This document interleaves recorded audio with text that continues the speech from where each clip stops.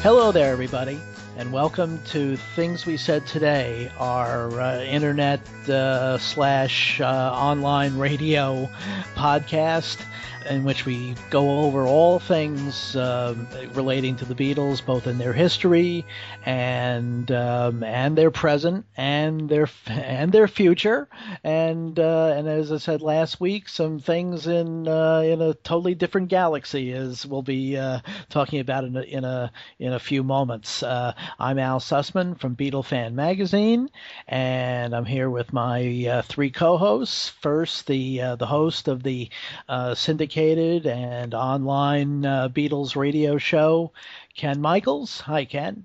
Hi, Al. Hi, everybody. And out on the West Coast, the reporter for Beatles Examiner and a number of Examiner columns, music, pop culture, you name it, he reports on it. And that's Steve Marinucci. Hey, Steve. Hey, Al. Hello, everyone.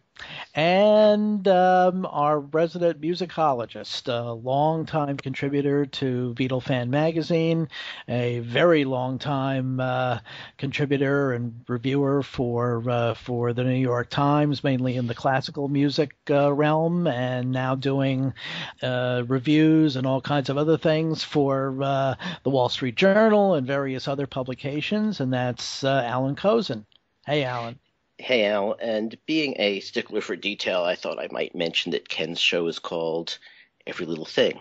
You know, right? I thought, wait a minute, I didn't say the name of the show. Didn't say the name at all. And Ken, Thank you, Alan. But anyway, so hi, Al. Hi, everyone. That's all correct, Al, all throughout the show. Good idea. Very good idea, which happens more and more as one gets a little older. Yes, that happens on almost a daily basis. But it's also the voice of experience. Yeah, or something like that. I thought I was the oldest one in here. No, I guess not. No, I've got you by about 3 years. No, about 2.5 years. Yeah, okay. Ken's still the baby of the... Ken's still the baby of the group, right? I'm the George of the group. Yes. But I'm not the quiet one. Yes. Yes, hardly. Whoa.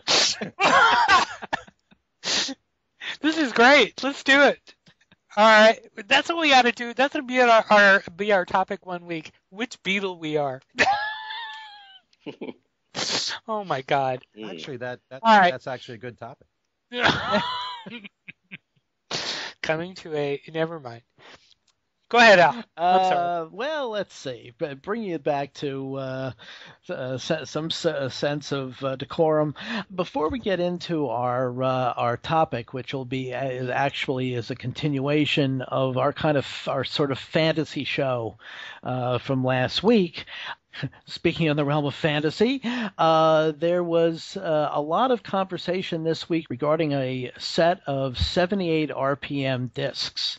And as our resident collector and expert on auctions and things like that, Steve can kind of fill us in on that. Well, we're actually only talking about one disc. Omega Auctions in the UK is auctioning off a 78 RPM disc. It's just a single disc, like I said. One side of the disc has Hello Little Girl, and the other side has Till There Was You. And the interesting thing is the writing on the disc was done by Brian Epstein, and Brian, number one, wrote the title of Hello Little Girl as Hullo, hello. But he also on both sides, on the Hello Little Girl, which was sung by John Lennon, he wrote John Lennon and the Beatles. Until There Was You, he wrote Paul McCartney and the Beatles. And on the Hello Little Girl side, he wrote at the bottom, he wrote Lennon, McCartney. To distinguish the fact that, one of the songs was written by John and Paul and the other one wasn't. But as often happens with these things that get auctioned, so many times you hear the words Holy Grail described as, these things being some kind of a Holy Grail thing in regard to the Beatles. And in this case, you can't deny the fact that this disc is historical because it was used by Brian and was given to George Martin for the to get him to look at the group. The tracks, however, are not one-offs. They were the Decca edition tracks, which Hello Little Girl was on Anthology 1. Until There Was You was bootlegged. So just about everybody listening to the show has heard those songs. And I mean, there's no denying that like I said, that the disc is historical. It is.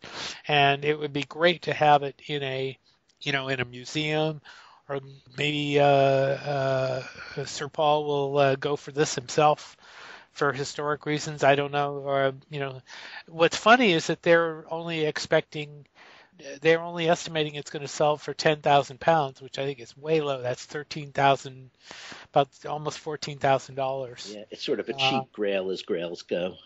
Yeah, It'd be the one that the French guy in the castle in Monty Python's Holy Grail has. Know. We've already got one. Right. The interesting thing about it, though, is the provenance of it. It was owned by the keyboard player for Jerry and the Pacemakers, right, who covered Hello Little Girl. So, we can clearly see what happened. George Martin had the disc. He gave it to the group to learn the song. And also on the labels of these discs say that, they were cut at the HMV shop. And so that's also part of the, Beatles story, as we've heard it told a gazillion times, that Brian took the audition tapes, went to the HMV shop and had them cut into discs. I don't think anyone has ever seen these discs before. I mean, I've never seen a picture of them. So now we have a picture of those two sides, which is a nice thing, I think. I love the part on the label. It says public performance prohibited without license, and it also says made with high fidelity recording equipment. Yeah, but not from the snippet we've heard. Right. Yeah, the snippet the BBC played it, and in fact there's a video of it out there, which I blogged the other day, which is way too fast.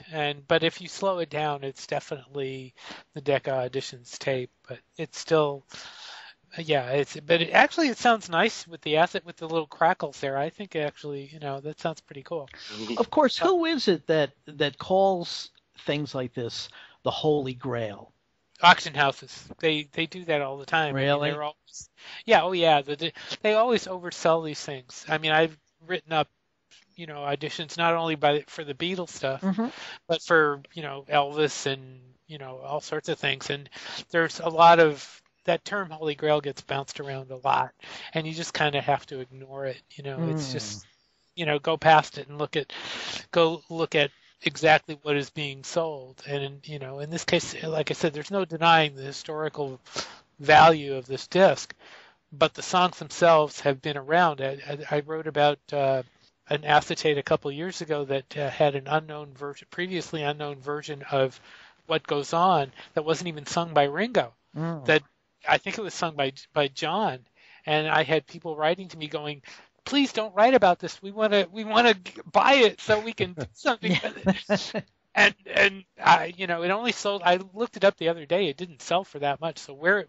but it's disappeared. Whatever's happened to it, God only knows. So as far as we know, there were acetates made of all 15 songs for the Decca recordings. Do we know that for a fact? That's always been the story over the years, and I don't think Mark Lewison debunked that. Allan, you were talking about that. Is that? I mean, I don't recall reading that. I mean, I don't remember seeing that detail, but it's always been spoken of more vaguely. Like he had the audition tape. He went and had it cut into discs. Whether it was all of them or not, I mean, I don't know. I mean, unless there was a performance that they all particularly disliked and asked him not to cut, I don't see why he wouldn't have cut them all, really. It makes sense, though, that he would have, because, for reference sake, for his, I mean, because at that point he was, he didn't know who was going to sign them. So it does kind of make sense that, I mean, if you were managing the Beatles at that point, wouldn't you make copies of all of, of all those songs? I mean, I think I would, especially since that or was maybe all. I would have made copies of what I thought were the best ones. That would help really sell them. Well, yeah, but I mean, the fact that the whole tape was, that was available. That I mean, the other songs were not tossed because they surfaced, later. There weren't any others from the Decca auditions that didn't get used. I mean, they didn't get right. So, yeah, I mean, I would think that he made copies of everything. Yeah, and especially since stylistically the songs were all over the place, musically, he may have decided, well, let's try to see what we can sell to which record company. And of course, the publishing arm of EMI was interested, according to Mark, with Like Dreamers Do. So there must have been an acetate for that. Absolutely. Well, anyway, this thing will be sold on March 22nd, and it'll be interesting to see what it goes for. But definitely not a holy grail. No. Or at least not a Monty Python holy grail. Yes. Very true. For it to be a holy grail, it has to be something that's really sought after. Yeah, that's the thing. So the term is just being misused, but this is what's happened to English these days anyway. So yes, indeed, it's all these youngins in the newspaper business, right? As Allan keeps saying, now the 12-year-olds are running newspapers, and the BBC apparently, and the BBC. Well, I mean, it's funny because we saw this written about a lot on the internet, and Steve wrote about it, and pretty much everyone said, well, it's a bit of a stretch to call it the Holy Grail, but yes, on the BBC, it was the Holy Grail. I mean, I saw that Holy Grail link passed around an awful lot, and I didn't see a lot of people. In fact, there were people that should have known better that were passing it around as Holy Grail. So, I mean, if you pass around links and you don't explain them, or you don't, and that's what you source out as news, right? That's what happens, and that did happen in this case. Yeah. So, as so often happens these days. Yeah, I sent the link to my old editor at the Times because they still, have the short reports, and he sometimes will send me something saying, is this something? And he hadn't sent me this one, so I thought I would send it down to them and say, this actually is significant, but I wouldn't say Holy Grail, I mean, I sort of warned them off that, but said why it was significant because of, its place in the story and the fact that Jerry and the Pacemakers keyboard player had it, and, so nice piece, not Holy Grail. Right. You could have sent him my link, Allan. Yours wasn't up yet. I don't think it was. Oh, okay. It was very early New York time. So. Oh, okay. Yeah. All right. The interesting thing, though, about Les McGuire having it was somebody actually asked me, well, why did Les McGuire have it? I mean, that's that is actually an interesting question. I mean, outside of the fact that obviously, there's the Brian Epstein connection between Jerry and the Pacemakers and the Beatles. Sure. It is interesting that Les McGuire did have it and why Brian gave it to him. Because they learned the song, because they recorded the song. Yeah. That's true. Oh, okay. And it could be that George Martin gave it. It could be that Brian had given it to George Martin and George Martin gave it to the Pacemakers. It's, we don't know totally what the story is, but there is a lot of links there. No, he says McGuire says he was given it by Epstein. By Epstein, okay. Yeah, it's possible that each member of the group had gotten a demo, and Freddie Marsden is gone, and we don't know where Les Chadwick hasn't really emerged in a long time, and I don't know if Jerry still has his. Mm-hmm. Yeah, I don't know. Yeah, who knows? So. It's very interesting, but definitely not a holy grail. So why don't we go on to our to the main event? This is a continuation of as it was labeled our fantasy show from last week, in which what we did was we decided to do some speculating and fantasizing in a sense of people that we would like to see, people alive or dead from basically any time, not necessarily contemporaneous of any of the Beatles, that we would like to have seen them work with in their post-Beatles career, either as collaborators, as perhaps songwriting partners, perhaps producers, whatever. And we covered John Lennon, Paul McCartney, John Lennon, George Harrison, and Ringo Starr last week. Now comes the tough part, and that is the ever unpredictable Paul McCartney.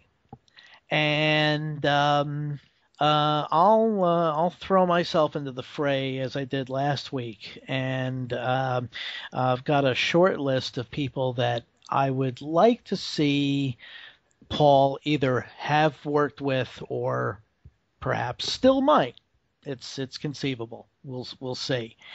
One of them is not a choice that one would probably associate with Paul as a collaborator, and that's Todd Rundgren.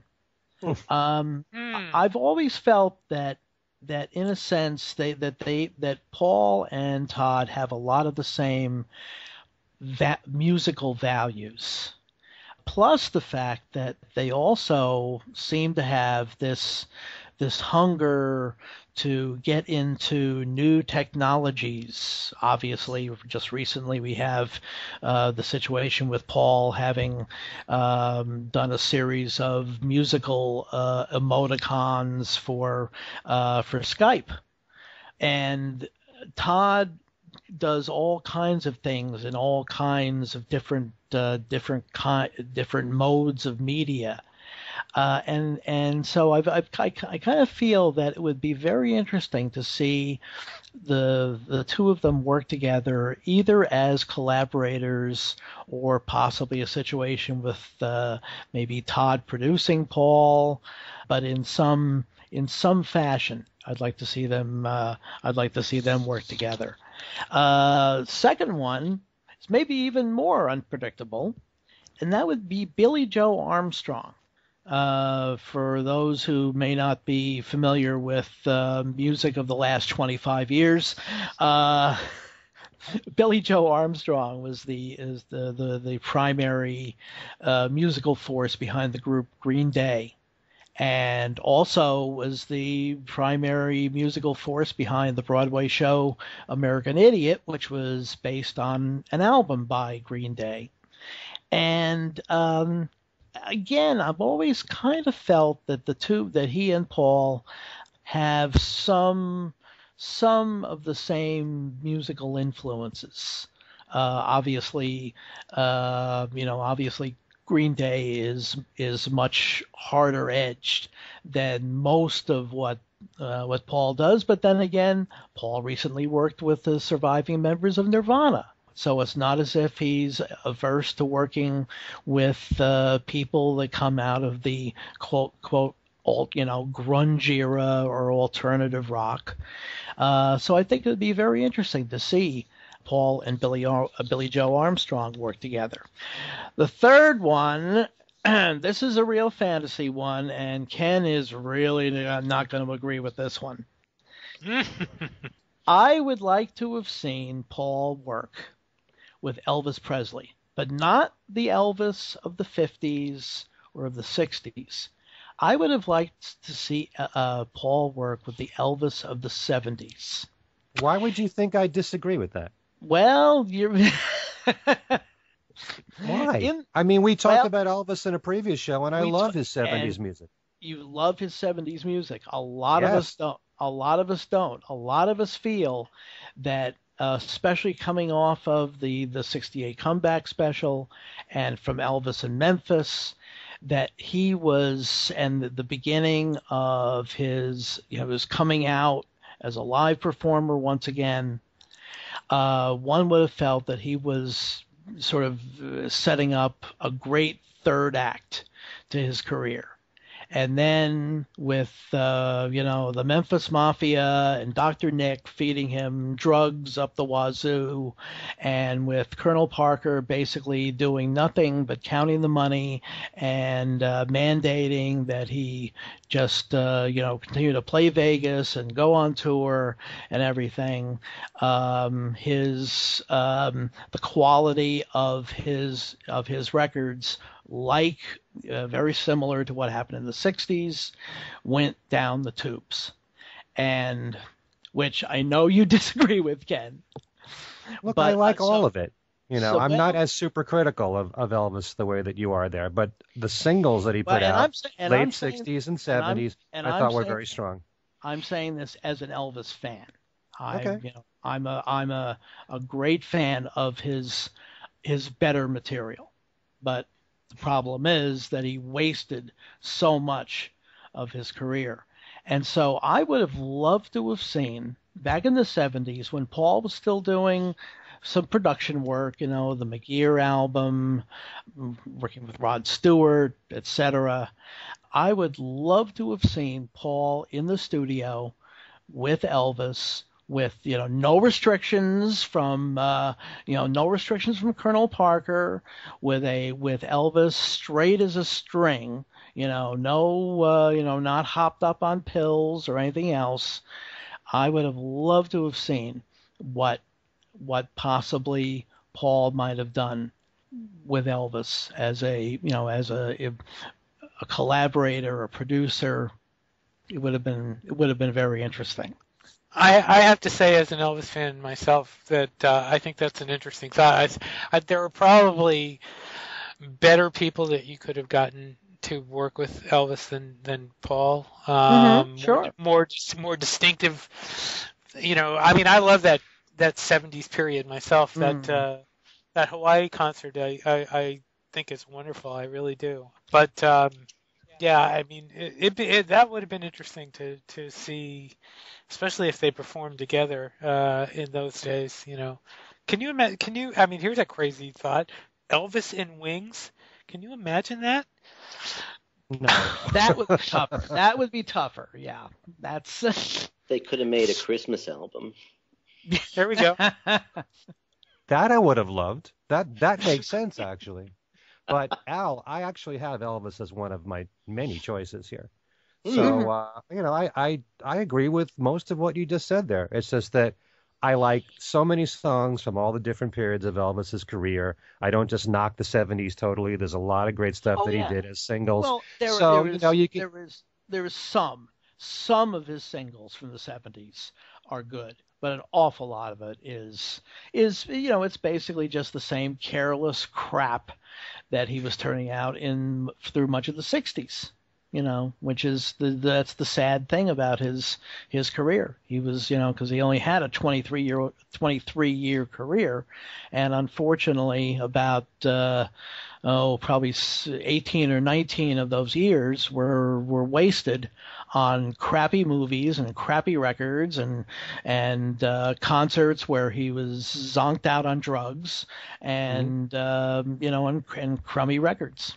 So, it would have been nice if Colonel Parker had been proactive enough to, just basically just stop counting the money and, have some, take some care for his client and, have him work with some contemporary producers, and certainly producers, collaborators, whatever, and certainly somebody like Paul would have been a great feather in his cap, but that's the way it goes. And given the respect that Paul has for Elvis, it would have been, of course. natural. Yeah.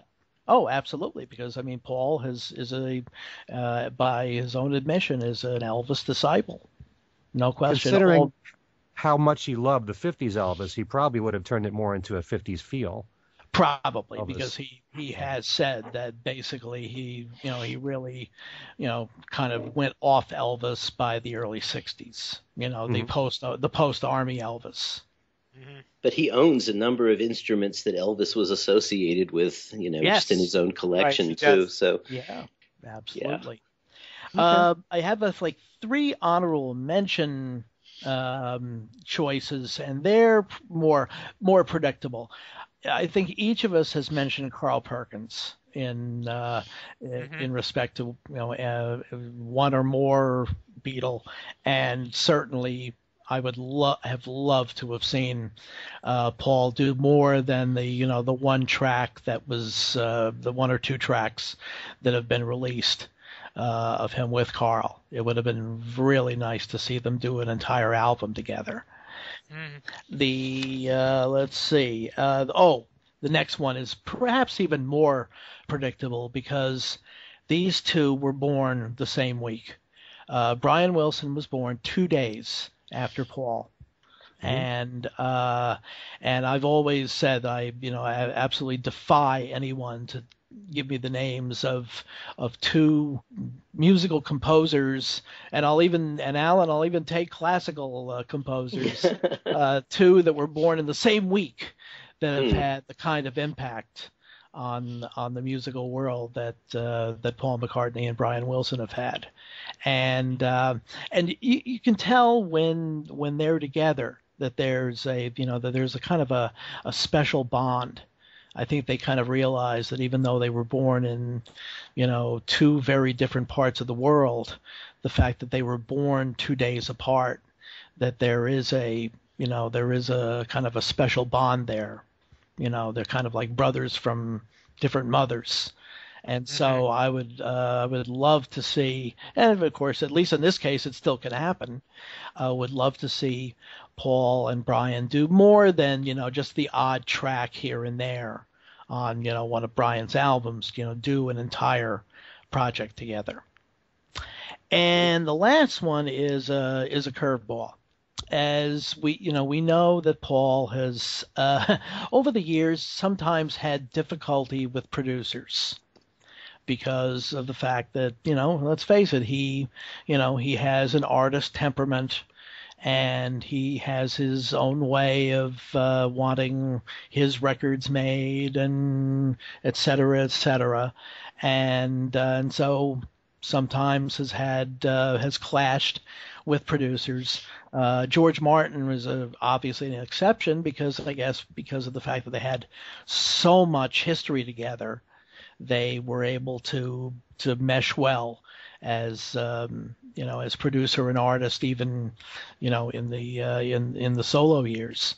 But one producer that, especially given that Paul has again has a fondness for contemporary music and things that are more than just rock and roll, that he's his influences musically are very wide ranging.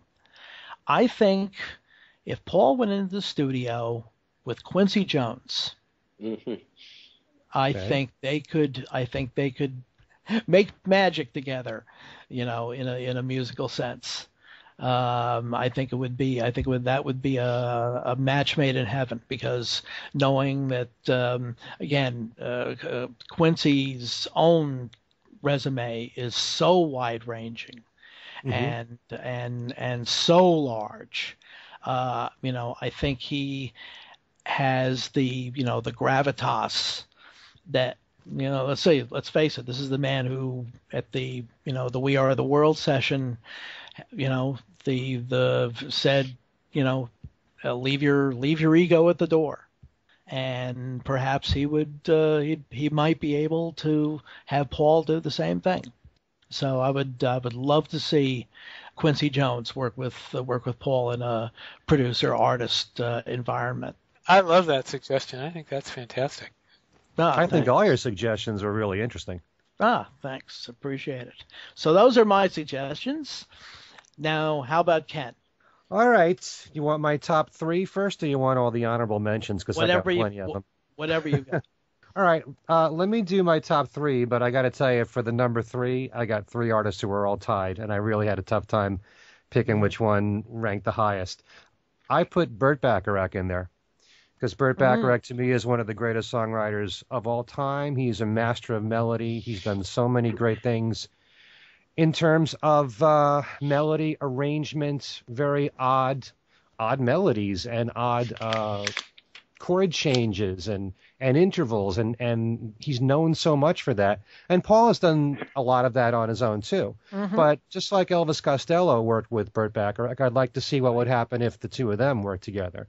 I think that it would stretch Paul creatively a bit more, and both, it would be a mutual thing. They'd both stretch creatively, I think, from that. Even though, Burt Bacharach is now in his 80s and Paul is 73, it would be challenging to work with someone who's that innovative when it comes to writing songs. And, that's someone who I think Burt Bacharach is, one of the top songwriters ever when you take a look at all the people that he's written with, especially Hal David. Another person that I put on the list is someone that I'm shocked that Paul has never worked seriously with, considering his whole history with the Beatles, and that's James Taylor. And because of the fact that he started on Apple, and they've been friends for many years, and I know Paul was on the Apple album playing bass on Caroline in My Mind. Right. And he was also on the Walking Man album just to do backing vocals on one track. But the two of them would really sound natural together on acoustic guitars. Their vocals would blend so well. James Taylor, just like Paul, is great at harmonies. I can easily hear so many great acoustic songs between the two of them together. I just think that, you're going to hear me use the word natural a lot, and I think the two of them would be a natural pair. Also, I had to put Jeff Lynne in there. Sure. Jeff Lynne worked with Paul on Flaming Pie, as well as with the Beatle tracks. But Jeff never wrote a song with Paul McCartney. And I think his gift for melody, obviously, so many of his songs are very Beatlesque. And I think that not everything would sound like ELO, because ELO, like John Lennon said, took off where I Am the Walrus left off. Not everything would be orchestrated if Jeff Lynne and Paul worked together, but I think there's such admiration between the two of them. I always look back a year or two when Jeff Lynne was on the Grammys. Yes. And Paul's in the audience singing along with Evil Woman. Woman. Why aren't the two of them together? Yeah. I don't understand it. I mean, yes, they worked on Flaming Pie, and Jeff added a lot as a musician in there, played a lot of different instruments, but the two of them never wrote anything together. I'd love to see the two of them as songwriters and doing, a full album together, what that would sound like. Second on my list has to be Barry Gibb. And the reason why I put Barry Gibb in there is because I have such respect for the work of the Bee Gees, what all the brothers wrote.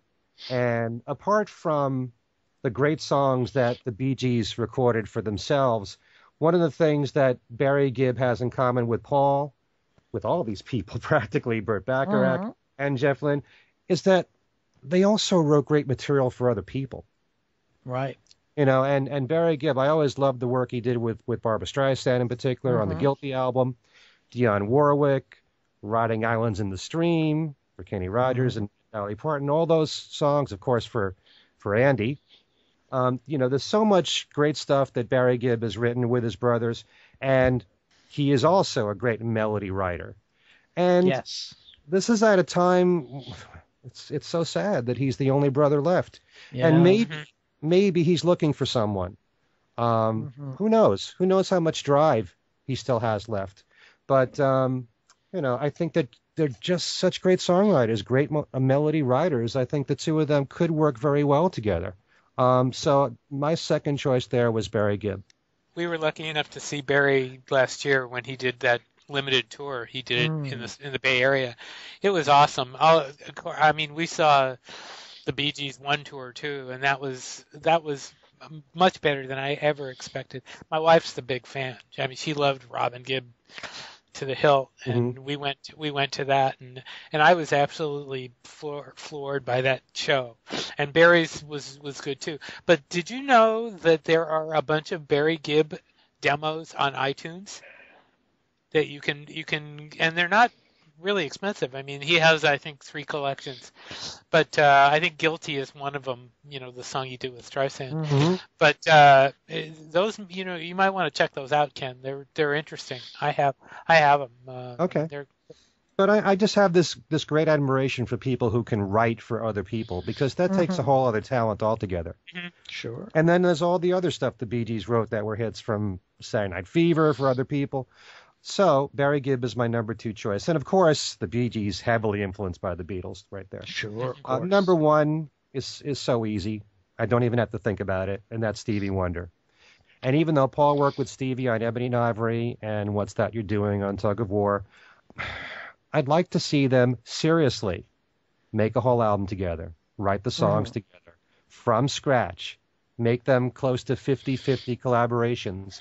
They're both so innovative, the two of them, as musicians and as songwriters.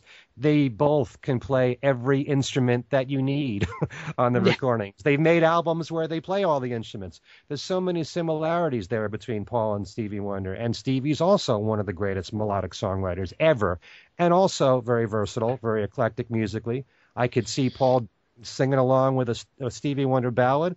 I could see Paul singing along with a reggae song that Stevie Wonder wrote. The two of them would be so natural together. And I know they have so much respect for each other. I just don't know why the two of them never, sat down. If they spent a couple of months together in the studio, can you imagine what those two minds would come up with together? A whole album of Paul and Stevie Wonder, I could go for that. I don't think anybody was more excited to hear that those two were working together when I heard about Ebony and Ivory. And I love that song. But still, they didn't write it together, and they sound great together vocally. And, I just think the world of both of them as musicians and as songwriters. And Stevie Wonder can play every instrument just like Paul. You should check out online how great a drummer Stevie Wonder is. Yeah. It's not the thing that you see normally, because you're used to seeing him, playing the keyboards in most cases. So, Paul and Stevie are just an absolute natural.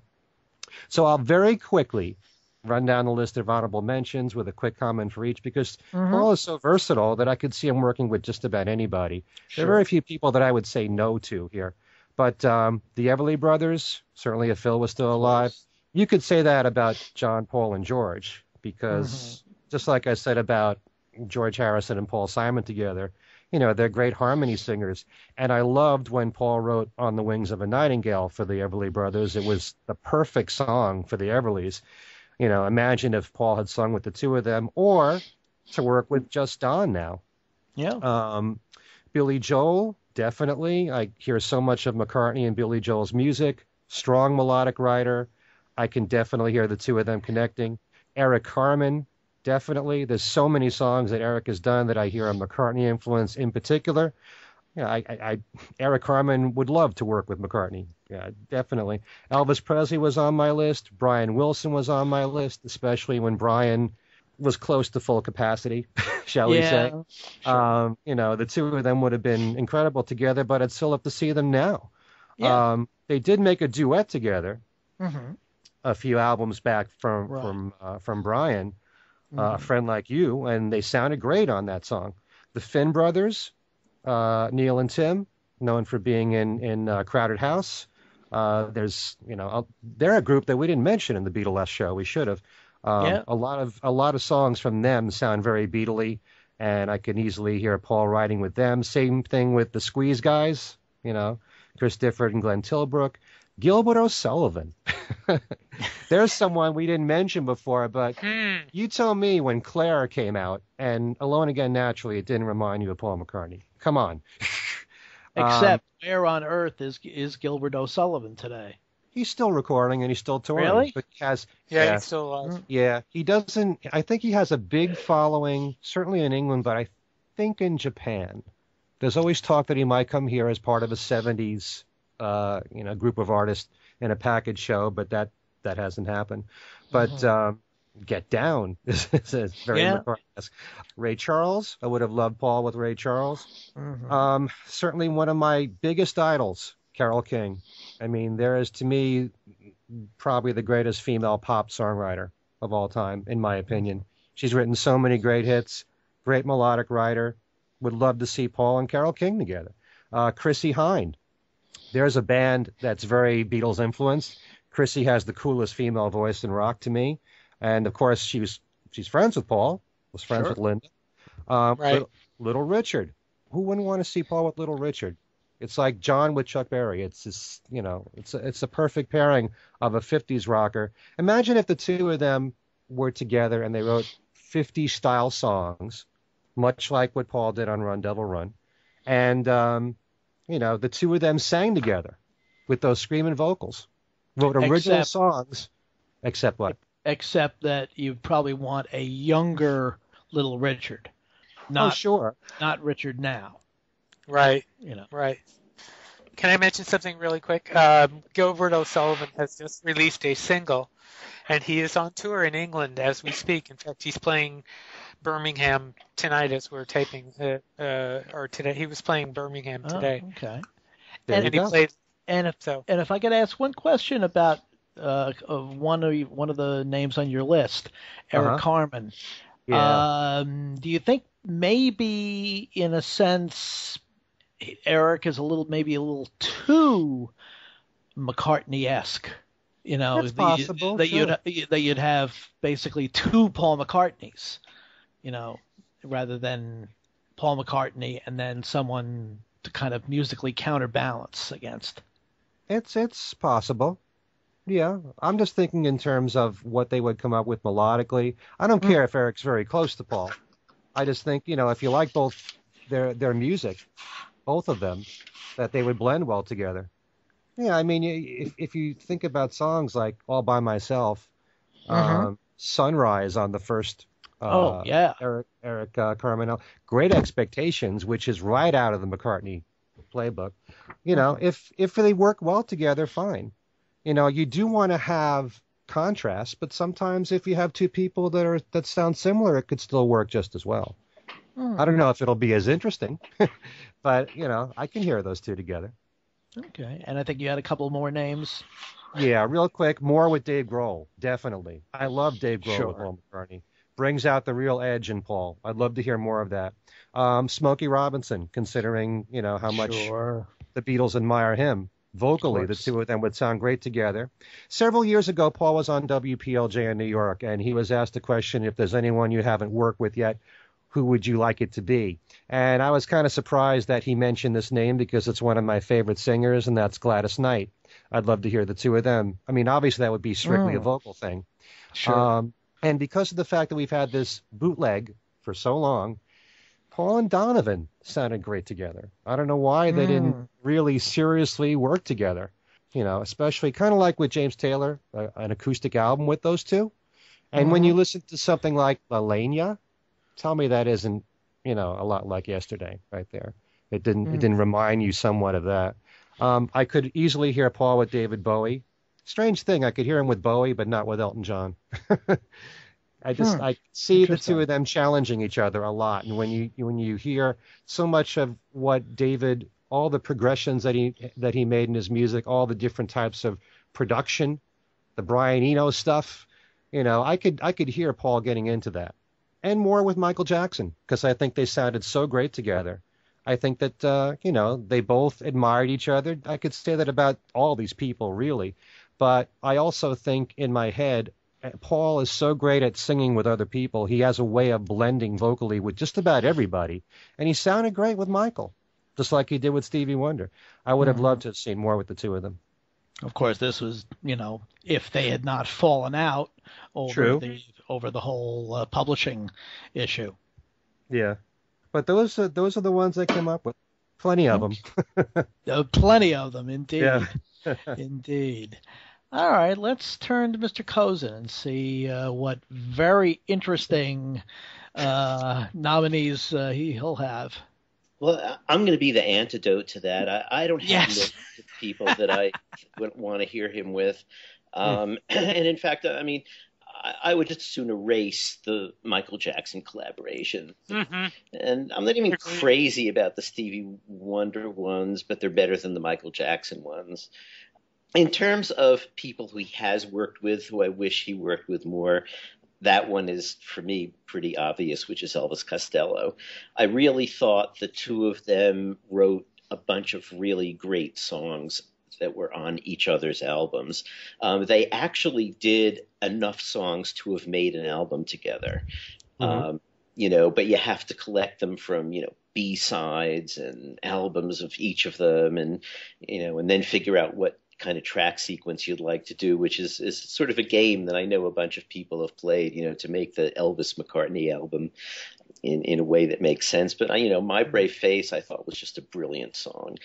And pretty much all of the ones, there were ones I liked more than others in the group they came up with, but I just thought it was a great bunch of songs. And what I'd like to have heard is them produce those songs or a bunch of other songs together, playing the instruments, sharing the vocals, splitting the vocals, whatever, but make an album together, and possibly go in different directions because, they're both interested in a whole lot of different kinds of music these days. I mean, they've both done classical pieces. Elvis Costello has I think Ken said, was it Ken or Al, about Burt Bacharach? I think it was Ken. They've both worked. Elvis has worked with Burt Bacharach, and I think that that was a good collaboration idea, for Paul too. And but Elvis has done sort of semi-jazz things with Bill Frisell. I think that, Paul and Elvis have such broad interests in a lot of different kinds of music that, given unlimited studio time and, time to work out some ideas together, I think they could make a brilliant album. When we first started talking about this idea, weeks and weeks ago, we were talking about, this rumor. It's more than a rumor. I think there's correspondence about it, but it never happened. But there was supposed to be, someone was trying to set up a collaboration between Miles Davis, Paul McCartney, and Jimi Hendrix. Who knows? It's really hard to tell. You would think that, for instance, a collaboration between Jimi Hendrix and John McLaughlin would be incredible, and they did one, and there are tapes of it, and they're awful. So who knows? This might not have been any good, but if you're talking about McCartney as a bass player, Miles and Hendrix, I mean, we're talking about three supreme virtuosos on their instruments. If the cards had, fallen in the right way and on the right day, maybe they could have made some incredible music, unlike anything we'd have heard before. And along those lines, this is a little in left field, but I'm thinking of someone who is, like McCartney, a supremely innovative bassist, but also a brilliant multi-instrumentalist and really interesting songwriter. And that would be Jack Bruce.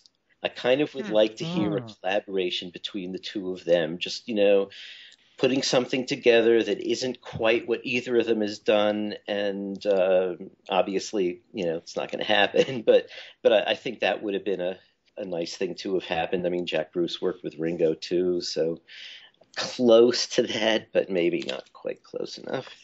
And so my last one is Johnny Greenwood of Radiohead.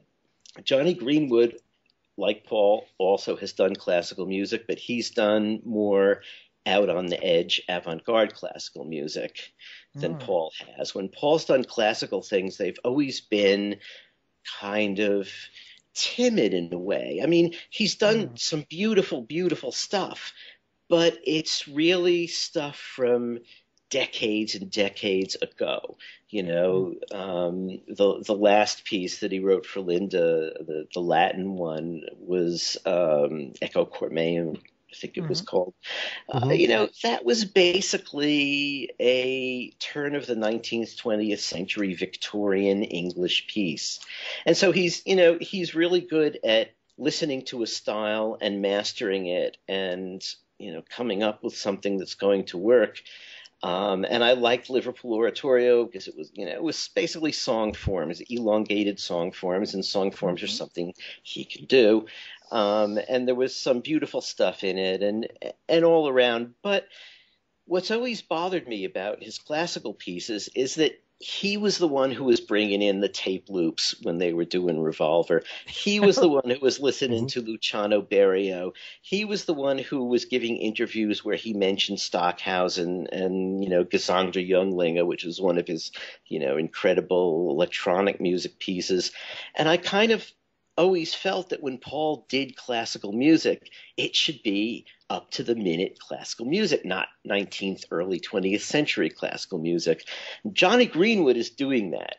So I kind of think that if the two of them were to collaborate on a classical project or a rock project, because he's sort of out on the edge of rock music too. And I really kind of think that, again, as with Jack Bruce, as with Elvis Costello, here are a couple of guys who are interested in a whole lot of different kinds of music and are very, very inventive people, and left to their own devices could probably come up with something really different, that we haven't heard before from either side of the collaboration.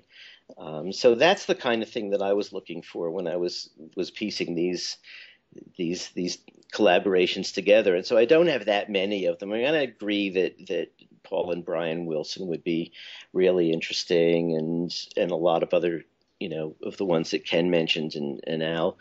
But I just wanted to focus on these ones that would sort of push the envelope a bit. Yeah. And of course Paul has a history of kind of musically pushing the envelope with, the Fireman, with the Liverpool Sound Collage, right, et cetera, et cetera.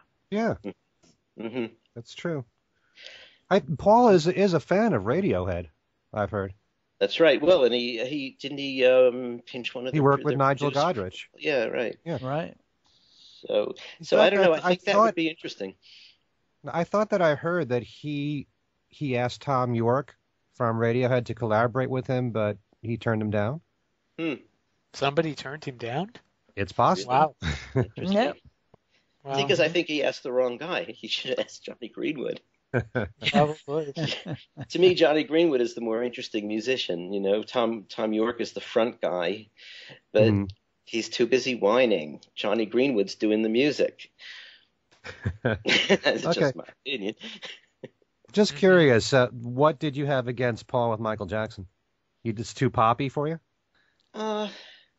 Yeah. I don't know. It just wasn't the kind of music I really liked that much. So, it was a little, to me, more Michael Jackson into the equation than Paul into the equation. I mean, they're okay. They're okay. I mean, I don't know. Girl Is Mine I really didn't like very much, and that was on Jackson's side of it. Say they wrote together. Say was, I don't know. It's one of those things that sometimes sounds good and sometimes sounds irritating, but it just seems to what I've always disliked about some of his trendier collaborations is that it seems to me that he's hopping onto some other style that is really distant from his style and that he doesn't do particularly as well as the other people doing it, but kind of just wants to glom onto it. And it may be curiosity, and he usually gives it up if it doesn't work. But to me, those tracks, I mean, if I were to make a playlist of my 100 favorite McCartney songs, I don't think any of those things would be on there. All right. Now, for instance, how about the collaboration with Nirvana? How did you feel about that? Yeah, I like that. Because I like that kind of, I mean, to me, they are a rock band in the same tradition from which McCartney comes, And I know that, these days, I mean, I don't know, maybe not among our listeners particularly, but, out there in the world of young pop listeners, you get called a rockist for, saying things like this. But, when a few years ago on the Grammys, when Dave Grohl accepted an award and said, This was a record that was made on a tape recorder with amplifiers, and it was almost a Harrisonian kind of comment, Right. And I tweeted that and said, yes, exactly. And there were all kinds of tweet responses saying, oh, well, this guy's a rockist, Yeah, okay, fine. I can take it. I'm a rockist, And so I like the things he did with Nirvana because, it's a different kind of sound, but it's basically the stuff that Paul does really well. Mm-hmm. To me. That's a good point. No, I would love. See, to me, he brings out the helter skelter in him. He brings out, the Monkberry Moon Delights in him. That voice, that Right. great rock voice. At the same time, I know a lot of fans don't care for the dance tracks that Paul does, but I think he does that kind of well. So I did like Say, Say, Say when that came out, or I like the dance version of No More Lonely Nights, which I really liked a lot. So, maybe he didn't do it as well as Michael. I don't know. Did you like Michael's music in general, Alan? Not really. Not particularly. Okay. All right. Yeah, it's like, there's a lot of people, who are, Michael and Kanye as well now. Kanye, as everyone is saying, is like the genius of the time. And I mean, I listen to his stuff. I try and see how it works, what it does. I see some interesting ideas in there, but I mean, I just don't see the genius of the time thing. And I didn't see it for Michael Jackson either. To me, these guys were like several drawers below, the Beatles together or solo. I mean, they're several drawers below Ringo. I don't mean to sound mean about Ringo, but Oh, okay. Interesting. All right. Very interesting. And last but not least, why don't we hear from Mr. Marinucci? You mean it's my turn now? I really? think it's your turn. hey, sometimes you go first. I know, that's true. Well, actually, I've been sitting here writing down some ideas while you guys have been chattering away, and I did come up some. I think I'm going to out-cozen Mr. Cozen. Oh boy. Okay. Oh boy. Let's see. I'll do this kind of stylistically. Basically, all right. First of all, I put down a bunch of old rockers. Little Richard, of course. Fats Domino would be another. Jerry Lee Lewis would be another. Roy Orbison would have been interesting to see to see the two of them work together. And then I got into British invasion stuff. I thought of Elton John, of course, The Who. Can you imagine Paul McCartney singing with The Who in their heyday? Yes. Singing with the Rolling Stones in their heyday? That would have been doing his, real rock voice. That might be a little harder to think of, but I think that would have been there's something to think about. And then getting a little more modern, Paul McCartney and Prince. Yes. That's another interesting thing. That I could see because Prince is also in that rock tradition. I think Paul said he wanted to work with him. Okay. And then I went back a little bit. Paul McCartney and Frank Sinatra. He did write Suicide for Frank Sinatra, but I would have liked to have seen the two of them together. I also thought of a couple of doing more with Denny Lane again. I would love to see them work together again.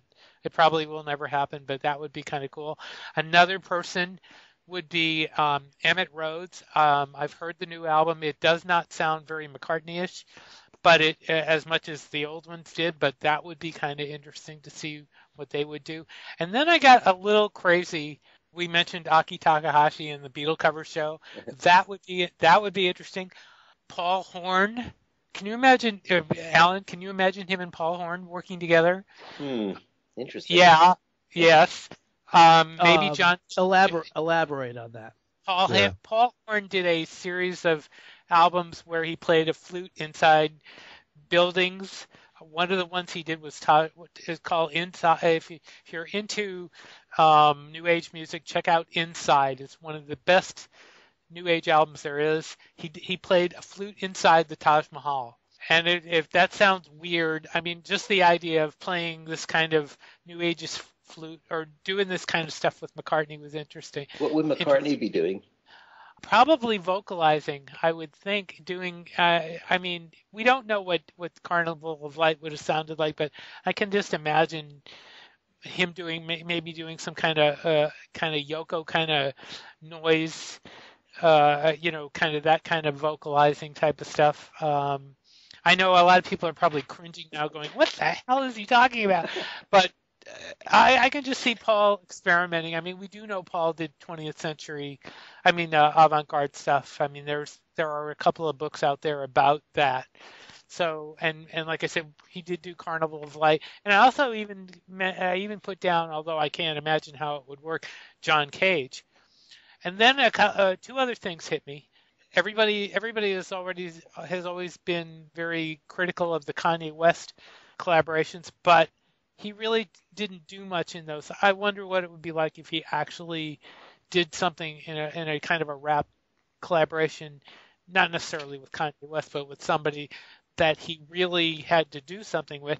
And then finally, I've been listening to Yes, I'm a Witch Too, Yoko's new album, and I'm wondering what would it be like if Paul worked with various people and remade some of his songs into dance mixes.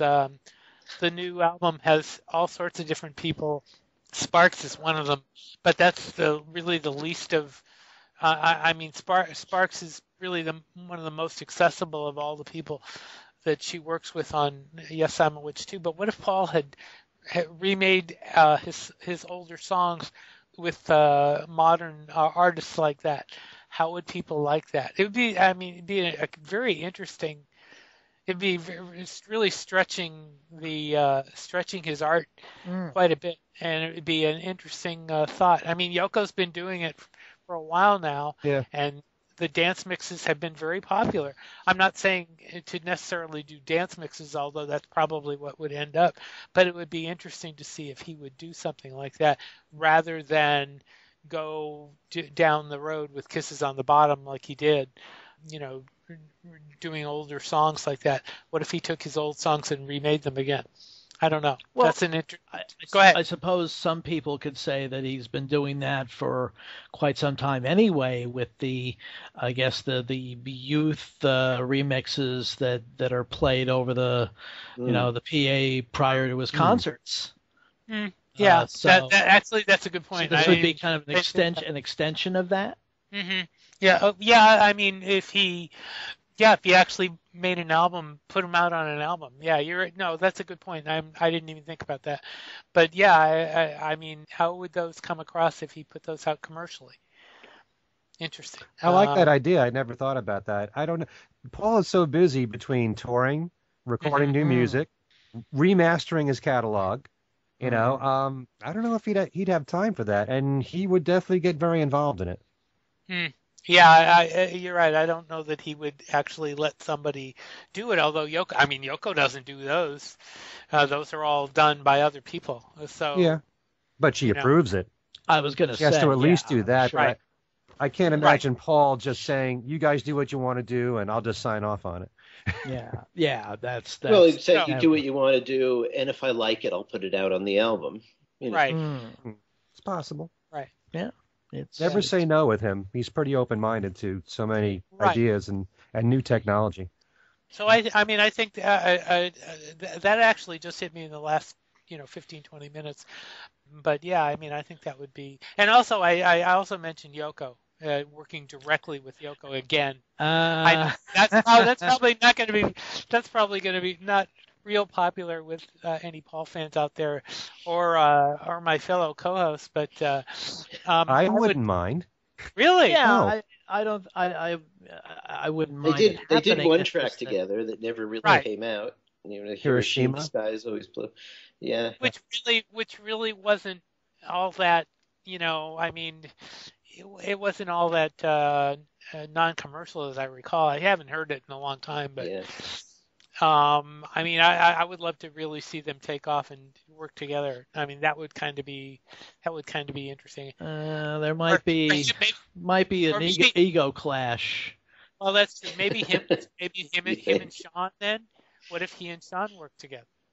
That would be him and Ghost of Saber-toothed tiger. Tiger. Yeah, No. I shy away from any of those, having having any of the, the Beatles work with their kids, that kind of thing. I Yeah. really. I mean, I don't have any of the Ghost albums, but I mean, just the fact that it's not him working with a Beatle kid, it's him working in a kind of a different, in a different area, different musical area, and that's what Sean's doing. I'm not looking at it as a Beatle kid thing. I don't think I did not mention James McCartney specifically. I do not want to see him work with James McCartney.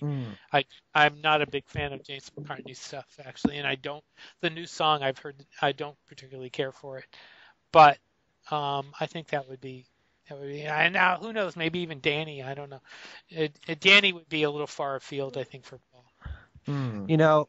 Let me just say a few things about this, because Al, you just said you're not a big fan of a Beatle working with his son, and yet in our last show you mentioned George working with Danny. Yes, yes. I was going to ask the three of you, since nobody ever said John with Julian, or John with Sean, or Paul with James, or Ringo with Zach, why nobody thought of that? If we're okay with George and Danny. I would say Ringo and Zach, because they did work together, actually, on stage. I mean it more in the studio, something, a collaboration maybe as songwriters, as musicians together, working on, say, an album, as opposed to one song, a one-off thing, something more serious. I would be fine with Ringo and Zach. I wouldn't have a problem with that at all. But no one would mention John with Julian or John with Sean. Every Beatles son is very different in their musical styles. I think if John had lived, I think he would have definitely done something with Sean, not with Julian, because of Julian's, pseudo John style. I don't think he would have gone that route. What do you mean pseudo John style? Well, the way he patterned his music so much after John. That was really just for the first album, and that was, and it's his voice. It's what the way his voice sounds. And it was really more Phil Ramone than anything else. The recent album was the same way. The songs that he writes, you're going to hear something in his voice, first of all, that will remind you of John. And melodically, he did tell me, because I've interviewed him, that he's very much a melody man. And I can hear a lot of the melodies that he's singing, I can hear John sing. Julian's music is much more traditional. Sean, on the other hand, is all over the place musically. Sean made an album called Friendly Fire, which is very close to being more like John, more Beatle-y, more structured, more, if you want to call it traditional, going back to a 60s sound. The stuff that he does with Ghost of a Saber-Toothed Tiger is far more contemporary, more alternative, if you want to use that for the term. And Danny's music a lot of it is electronic. I couldn't really hear, as much as Danny has tremendous respect for his father and his peers, I couldn't hear George working on songs that Danny's doing with the new number 2. They're all very different in their own way, but I could certainly hear John with Julian or Sean, and certainly Paul with James. James has worked with Paul on a few of the tracks on Paul's album, and Paul got involved with the Me album that James did, the last album before this one. I think you probably will see Paul and James work together. They have some similarities there, too. I mean, James's music is very melodic and very commercial. I actually could see George doing something with the new number 2. You can. I could see George taking that step. I definitely could. It would have been interesting. I mean, I think George would have probably liked to have experimented maybe at least once. But I mean, we don't know. We're just kind of speculating here. I'm just saying. I mean, in the complete realm of possibility, do you think George could have stretched that and done something with the new number 2? Sure, he could have. I think so. And I think Danny could probably write a lot of songs more closer to what his father was doing if he wanted to. Exactly. Sure. That's what I'm thinking, is that I think perhaps they're more, the two of them are more simpatico musically. You know, it's one of the reasons why George trusted Danny and Jeff Lynne with his, you know, the instructions for how the Brainwashed album should be completed, when obviously he realized that he wasn't going to, shall we say, reach the finish line.